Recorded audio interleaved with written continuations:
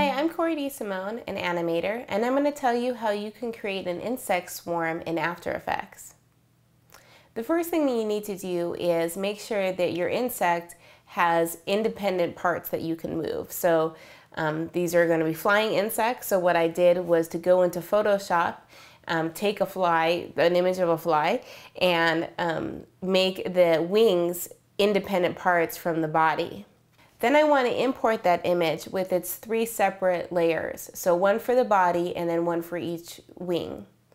And I'm going to animate those wings independently from the body. I'm going to then pre-compose that movement. And then I am going to make that fly move in the path that I want it to go.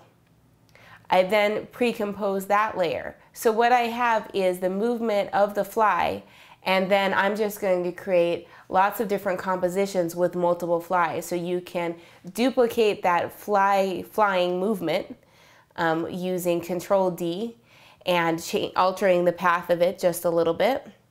And so you create maybe 4 flies at a time moving together in the area that you want, and then you pre-compose that layer, and you can bring it in many times into another composition so that you're bringing in like 4 flies at a time. So this cuts down on your workload rather than creating each individual fly and the path that it's going. You just are going to bring in those pre-composed layers, alterate them a little bit. You might even want to set a 3D effect to a lot of them, so some of them seem closer, some of them seem farther apart, and then you can animate that swarm kind of coming in and out from one another and moving across the screen.